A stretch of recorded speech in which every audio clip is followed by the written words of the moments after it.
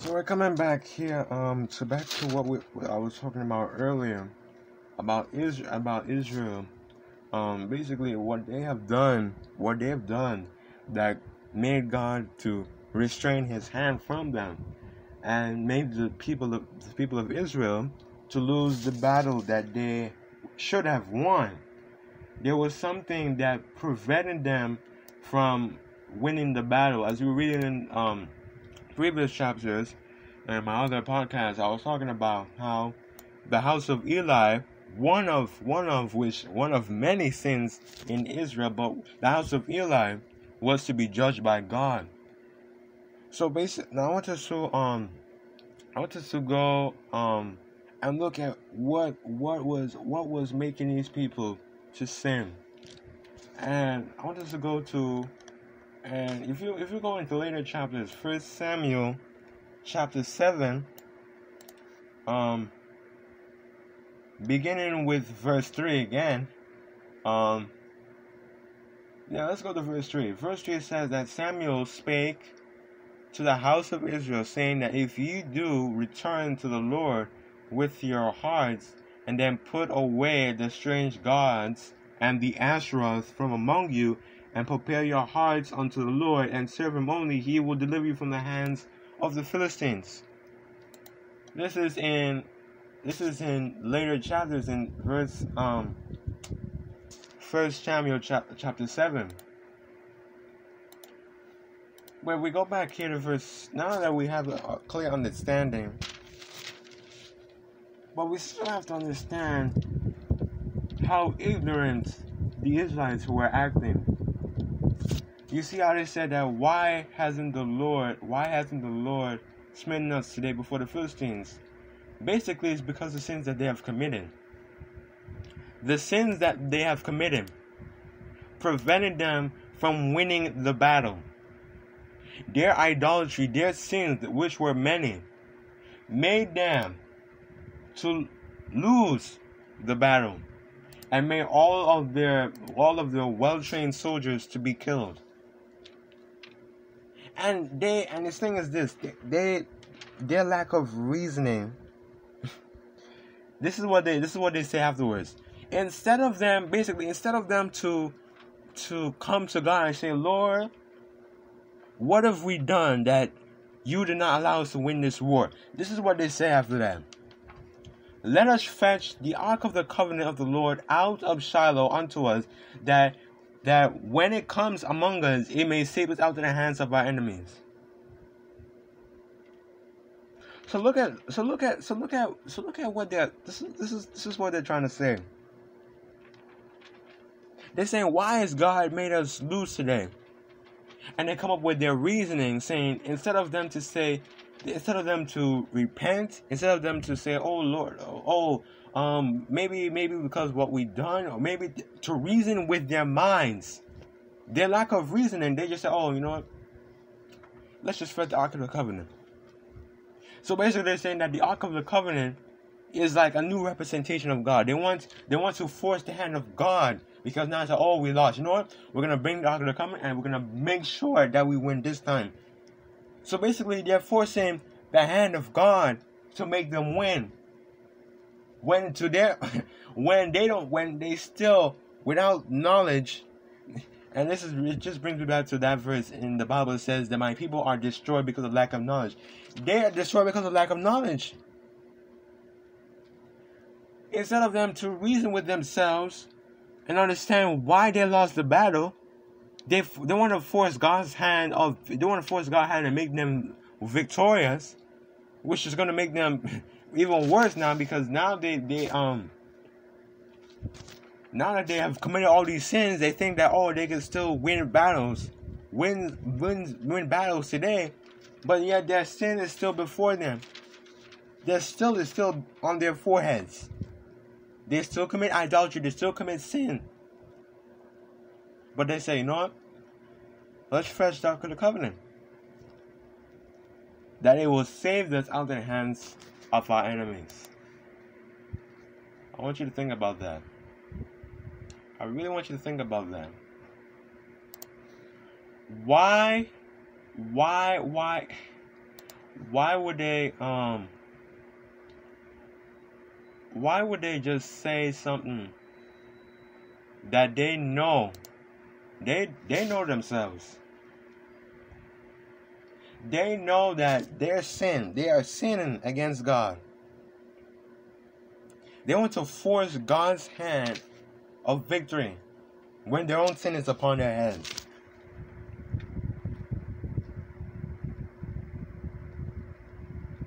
See, what they're expressing is this. Basically, they expected to win. They expected that they wanted victory on that day. Because they have seen the victory that happened in the days of Samson. They expected that they wanted to become victorious. But now, when they see now that they have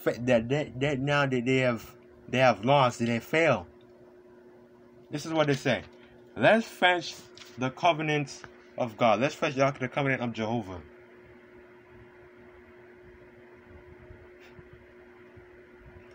So now this is like, so basically what they're saying is, this is what they're saying. It's like they want good luck now. They want luck. They want charm now. They want to win the battle. So they're bringing the Ark of the Covenant now. It's like some people, when they want to like do something or perform something, sometimes they bring something with them as a good luck charm, or like a good luck or a charm to make sure that they do good in whatever they want to do. So basically, going back here, this is what they're trying to do. Basically, they're bringing the Ark of the Covenant, they're bringing the Ark of the Covenant as a good luck charm. Wow. So they're basically bringing this. They basically want God to be as their lucky charm. They want to bring God as their good luck charm so that they can win this battle.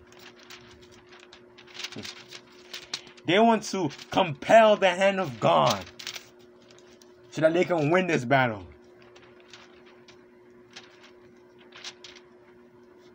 Wow.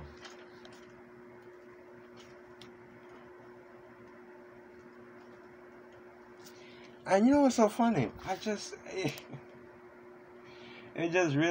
wanna go back. Actually, let's just keep going down because it just gets interesting. So we're gonna continue with verse 4. So the people sent to Shiloh, and they may bring hence the Ark of the Covenant of the Lord of hosts, which dwelt between the cherubims. And watch this. The two sons of Eli, Hophni and Phinehas, were there with the Ark of the Covenant of God. I want you to just pause and think about this. As I said earlier in my other podcast, those two sons that they sinned against God, they are they have sinned against God. Basically, they think that now they even sin. This is a huge sin now, because they bring the Ark of God as a charm now, as a good luck charm for them to win. And now even worse than that, this is what they do. They make sure that Hophni and Phinehas are with the Ark of the Covenant. I don't know if they're holding the Ark of the Covenant or they're just standing right next to the Ark of the Covenant. But basically, God could have just struck them down right there. God could have just struck down Hophni and Phinehas right where they are, the Ark of the Covenant. God could have just struck them down. I was even saying to myself, I was reading this before, but God could have just struck them down. Why couldn't he? Now you're gonna see how they died, but basically here, God could have just struck them down. Of being even near the Ark of the Covenant of God. But God does something that we think, oh, it should have ended right there. But God's like, no. It continues. It continues. When the Ark of the Covenant of the Lord came into the camp, all Israel shouted with a great shout, and the earth rang. And the Philistines, now I want to notice what I'm going to read hereafter. When the Philistines noticed this shout, they said, "What meaneth the noise of the great shout in the camp of the Hebrews?" and understand they understand that the ark of the Lord was coming to the camp. So basically now they're trembling. The Philistines are trembling. I want to skip. I know it is. It says here, "Woe unto us who has delivered us from the hands of these mighty gods, these gods that have smote the Egyptians with all plagues and in the wilderness." Now look what the Philistines says here.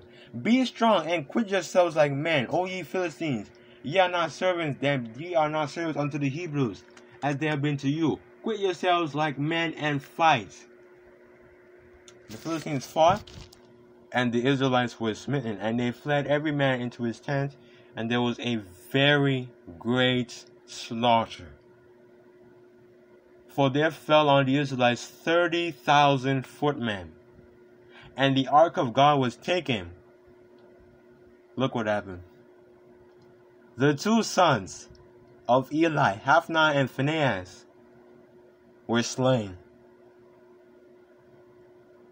And there ran a man out of Benjamin, out of the army, and they came into Shiloh the same day, with his clothes rent, and the earth, and with his earth upon his head. Basically, he put dirt upon his head. And it came, lo, Eli sat upon his seat at the wayside, watching, and his heart trembled for the ark of God. And the men came into the city, and they told him, and they told it, and the city cried out. And Eli heard the noise of the crying, and he said, What means the noise of this tumult?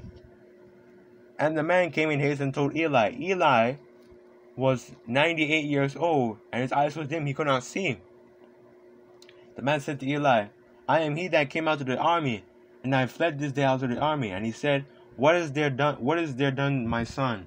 The messenger said, Israel has fled before the Philistines, and there has been a great slaughter among the people. And thy two sons also, Hophni and Phinehas, are dead. And the ark of God is taken. It came to pass when he mentioned the ark of God that it fell back from he fell off his seat backwards by the side of the gate, and his neck brake, and he died. For he was an old man, he was heavy, and he judged Israel 40 years. I'm really explaining what this whole thing is going on. And his daughter, Phinehas' wife, who was with child, near to be delivered, when she heard the tidings of the ark of the Lord was taken, and their father-in-law who was dead, she bowed her head and travailed, for her pain came upon her. And about the time of her death, the woman stood by her and said unto her, Fear not, for thou hast borne a son. And she answered not, neither did she regard it. She named the child Ichabod, saying, The glory has departed from Israel, because the ark of God was taken because of her father-in-law and her husband. She said, The glory from Israel, the glory has departed from Israel, and the ark of God has been taken. So, I want us to dive into all this, because this is a lot. This is like deep stuff right here. So, I want us to like really dive into all of this right now. So basically,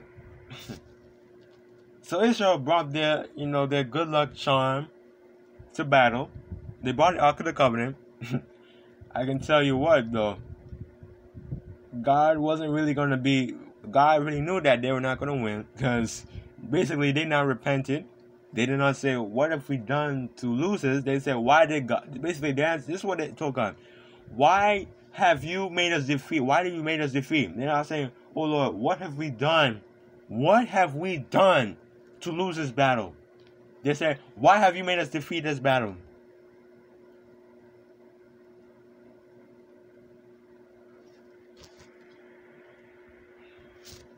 Wow.